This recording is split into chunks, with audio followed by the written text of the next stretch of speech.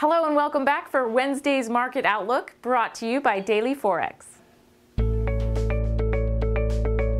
The British pound and New Zealand dollar are currently the strongest currencies, while the yen is weak.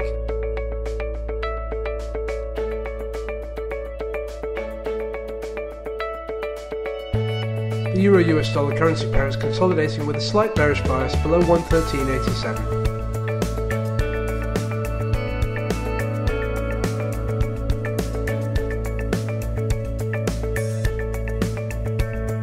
The dollar-yen currency pair looks relatively bullish after rising from a solid bullish bounce at 109.15. The pound-dollar currency pair has continued to advance despite the deep pullbacks and may again test 130.